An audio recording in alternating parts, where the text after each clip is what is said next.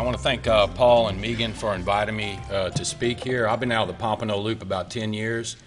I currently work with shellfish, so I've transitioned from one of the most spastic aquatic creatures out there to one of the most, well, I wouldn't say boring, but that's been my transition. But hopefully I'll inform you of the current status of Pompano mariculture in the U.S. and abroad.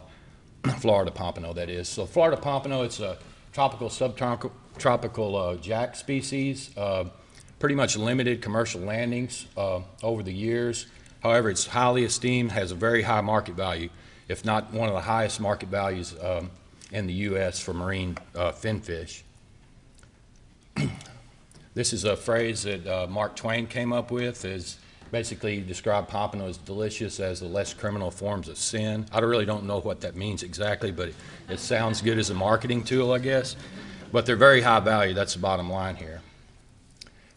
They're very sought after in the southeastern United States, also the Gulf of Mexico. They're very popular recreationally sought species, and again, very high market value.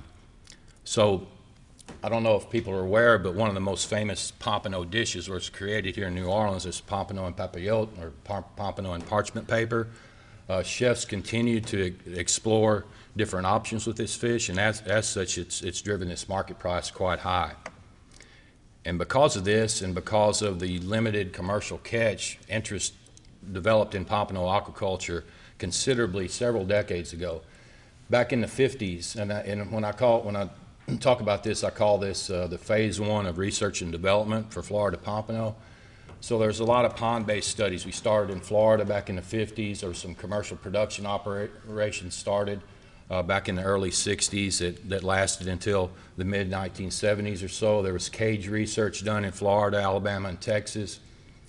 Reproduction and larviculture research was conducted in Florida in the 70s. Frank Hoff led this effort and came up with a lot of groundbreaking techniques that we could spawn this species in captivity.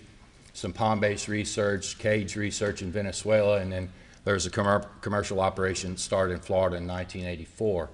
So this is a phase one of pompano research, and out of that came some basic information. It's a template information, but what limited the growth of an industry here was several factors. First of all, the species is not very cold tolerant. So if you really can't grow them in ponds, not unless you have a heating system or combine it with recirculating aquaculture systems technology.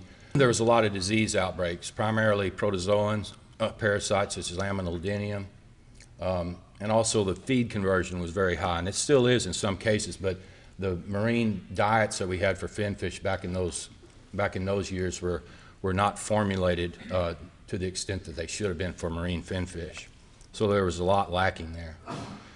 So in the late 90s, there was a renewed interest in this species, and basically it came about because of advances in other marine finfish, diet development, hatchery production techniques, different enrichments for live feeds, different grow-out systems as well. So this spurred a renewed interest in the species, and a lot of universities and agencies jumped in at this time, late 90s, early 2000s, and actually over the last decades, and supplied a lot of information to allow commercialization of this species.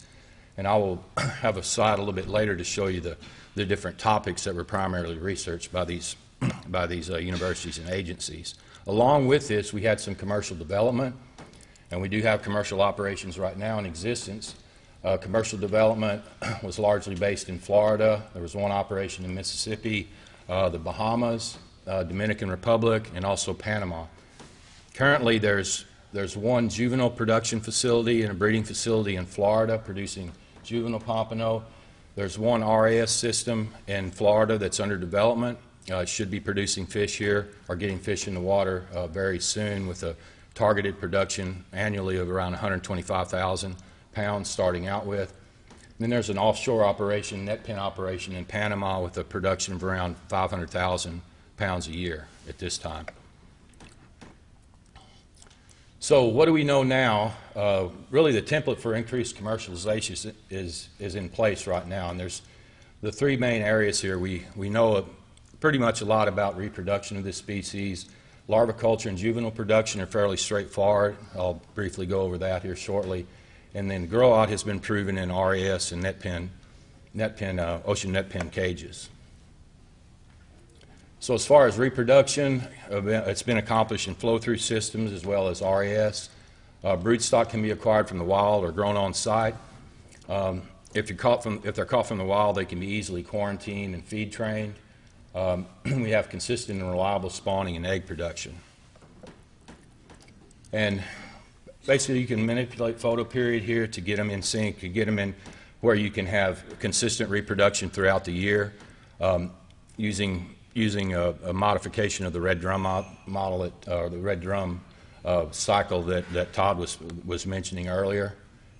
And then most of the reproduction is done via induced. It's induced reproduction, primarily with GnRHA. Oocytes are sampled from female fish, and males are checked for flowing milk.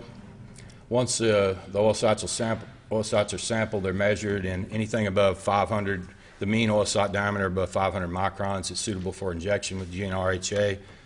Once they're injected with a pellet, typically the fish will spawn. Female-male ratio 1-to-1, typically they'll spawn in about 36 hours.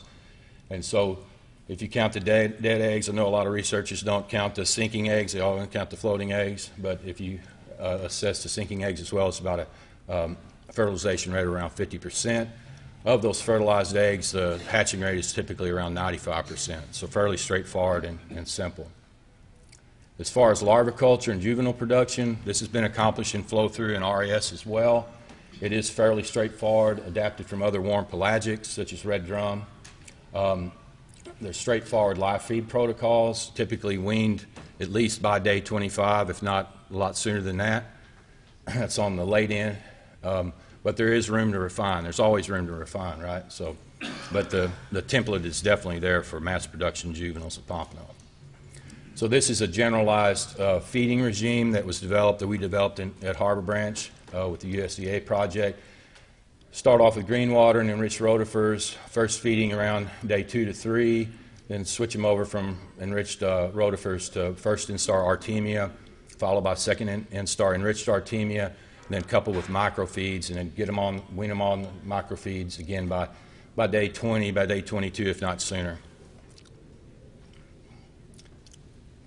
So these are just a few shots of larvae as they develop. First feeding larva on the left-hand side upper, and then one on Artemia, that's a metamorphosed larva, and then we have the metamorphosed juveniles in a tank, and that was a pretty good run there. Typically you can get around 20 to 50% survival from stocked larva to juvenile in this species, if it's done properly, and probably more with new techniques now. The juveniles typically are reared until they're stocked into on-growing operations. They're reared and graded until they're about 100 to 200 grams, then stocked for final grow out.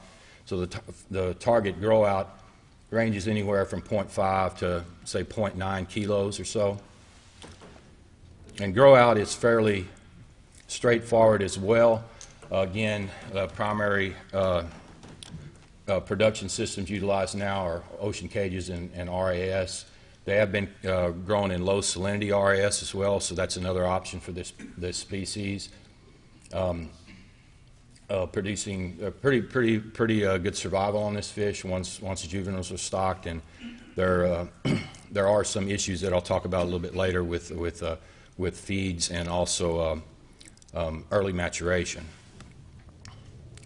The growth curve here is fairly straightforward, fairly rapid growth here, reaching this particular graph shows a market size of 700 grams in about 275 days or 9 months or so. So rapid growth here for this species to market size. So less than a year to produce a marketable fish. So looking back and talking to a lot of folks involved with the industry and a lot of and I failed to mention, I just realized all the co-authors I put on the presentation. So there's about 20 of them or so, and a lot of them are sitting in this room.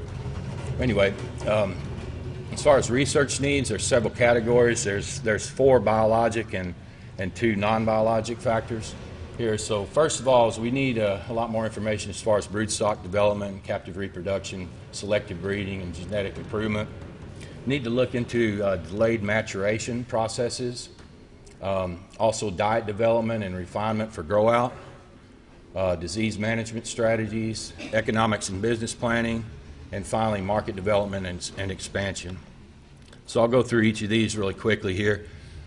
First of all, I went back and did a literature search and just wanted to see by topic what was the percentage of published works. As you could assume or surmise that nutrition was almost 40% here.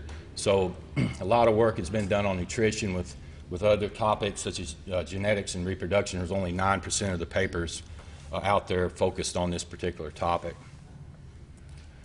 So that brings, really we have no long-term selective breeding programs in place for this species. There's a lot of room for improvement. Past and current breeding has largely been reliant on wild-caught animals. I wrote this and I said significant improvements are guaranteed. Well, nothing's guaranteed in aquaculture, of course, so probably should scratch that out, but it's likely there could be a lot of improvements with a selective breeding program. Delayed maturation. One of the things we're seeing, or talking with Kevin Main about this, is early sexual maturation, especially of females, can be a problem right towards when they're getting towards market size or they're putting more energy into gamete production. So possible solutions are, again, breeding and genetics, manipulation of puberty through different means, and also polyploidy might be a solution here. Diet development and refinement for grow out.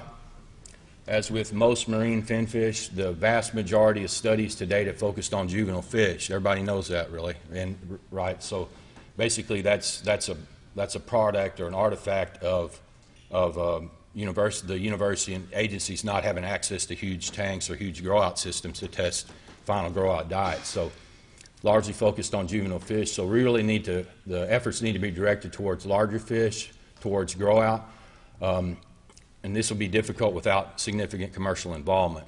But especially for RAS systems, as well as to provide a diet that doesn't cloud the tank water and the system, overload the system, but also important for net pen culture. Disease management. You can kind of divide this between RAS and offshore culture. What you're really seeing in most RAS systems is our major concern is bacterial pathogens, Mycobacterium, for example. There has been viral outbreaks, ridovirus with offshore culture of Pompano.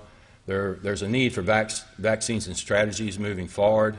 The operation in Panama vaccinates all their fish at about 10 grams by injection, and they've seen good results with that. But we are definitely in the early stages with respect to all these issues. Economics and business planning, there has been some models run, some successful and non-successful operations out there, but this is an ongoing topic that we need to really refine. Typically as scientists, and fish people, we think more of the biology all the time. We don't think of the end result. This is what makes the commercial operations money. So it's key to investment. There is a general lack of information. There's a need for supported studies and data compilation that would support future investment in successful operations. And finally, market development and expansion. This is a very popular item in the Gulf Coast, Southeast, and up to New England. The sunbird or snowbird population that has moved to Florida, and they go back up there in the summer. They would like to have pompano because they've experienced it in Florida. However, that's where the market can be expanded towards other locales such as Atlanta, Charlotte, non-coastal areas. So the one producer in Panama is looking into that. The consumer chef awareness of the product attributes going forward is a key additional operation once operations come online with this species. More and more of them do. And I'm not sure if I have time for a question or not, but I don't, probably.